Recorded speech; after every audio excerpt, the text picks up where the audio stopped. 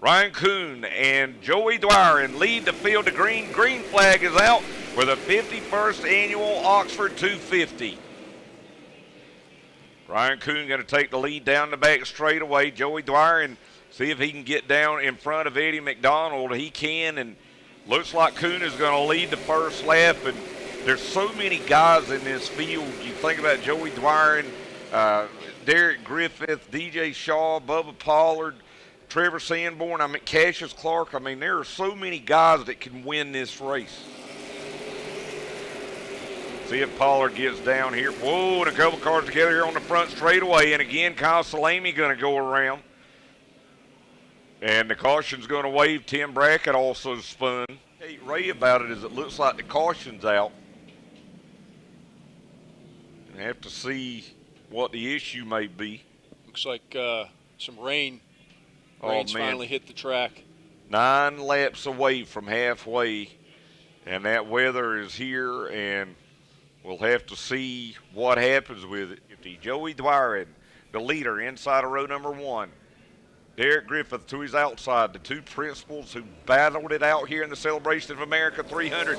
Green flag is out, and looked like Benjamin may have spun the tires there on the bottom on that restart, but he's bounced back nicely. Tim Brackett very slow out there. I think he's going to be able to get his car back in as Dwyer goes back up front. Derek Griffith in the second. Whoa, and we got some big problems here on the front straightaway. Cars all over the place. Major accident here on the front straightaway. Looks like the 14 of Josh St. Clair, Dave Farrington in the 23. Big time damage there on the right side of Kate Ray's car, number 10. Dominic Curick caught up as well in the 5 down in turn 3. And remember that Celebration of America 300 as we got some cars, several cars. Whoa, big problems there for the one of Brandon Varney. Saw that car bounce up in the air. He's still spinning out there. DJ Shaw going to look up the outside of Moltz. I think he thinks that Griffith is holding him up a little bit. He's going to go to the outside. And what a comeback for DJ Shaw after being a lap down, it seems like just a few minutes ago. He led at the stripe, takes it wide into turn 1, exits out of turn 2. He takes the lead as they go back to 3. Here they come back for a restart. 2 Dale Shaw race car Fords up front. Green flag is out.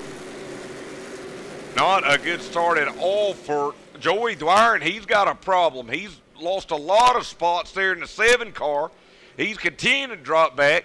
Now Jimmy Renfro out in the grass over on the back straightaway. He hit the wall, which is way off the racetrack here. We continue, and we'll keep an eye on Joey Dwyer to see what's going on. Shaw going to take the lead. Gabe Brown in second. Battle for third. As Scott McDaniel down the inside of Garrett Hall. Whoa, and way off the racetrack is going to go Josh St. Clair. And caution out again. Oh, and I'm seeing what Joey Dwyer's issue is now. He just ran up into Dylan Moltz. Garrett Hall spins. All sorts of chaos right now with 63 laps to go. Into 250. Takes the nose down the inside of Gabe Brown. They made contact. Now Taylor's going to get a good run here to the inside of Brown again, going to turn 3. Jeff Taylor a few years ago came close to winning finally the Oxford 250. He had the dominant car, but came up short on pit strategy and ended up not taking that elusive win.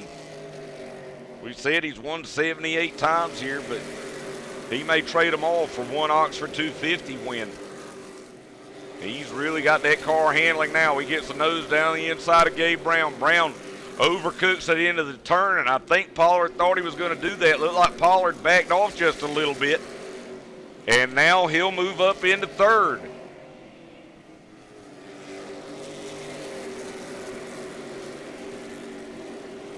Three wily veterans. 2 with a lot of experience here, and Bubba Pollard not so much. But he's had a lot of experience here in this 250 since winning back in 2018. Best shot he's had since then. At the stripe, Taylor scored as the leader. Can he complete the pass out of turn number 2? And there you see the crew cheering him on. And DJ Shaw sitting there, got to be shaking his head saying, are you kidding me? Not again. He's going to battle back on the inside.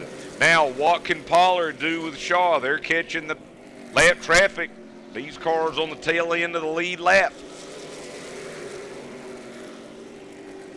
Pollard going to go way wide into turn 1, and that arc's exactly what he needed to get the momentum to power past DJ Shaw. Now Pollard goes high. This is what he's been doing all night long, up to the outside of Jeff Taylor. Here they come, this time back for 11 laps to go.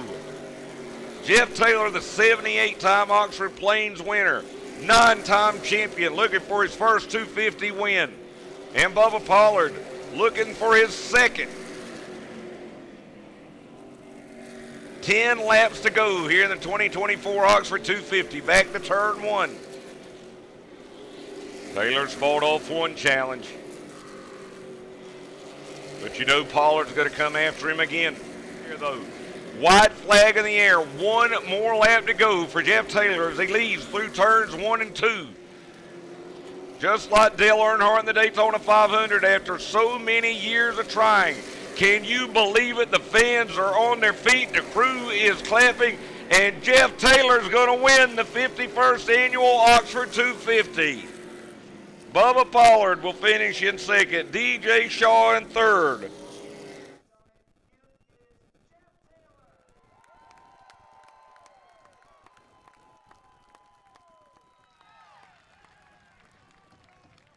It's been so long, Jeff.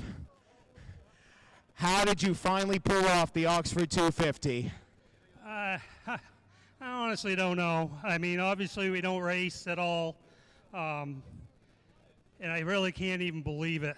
So the halfway break, rain, obviously helped that car a ton. And there's just so many people through the years that helped and didn't get to see this, you know, and the people that helped today, we throw together a team of people that, you know, just volunteers and just throw together a team, you know, and to come out and on day 1 of racing this year and win the biggest race that I've never won against people that's raced all year is just unbelievable.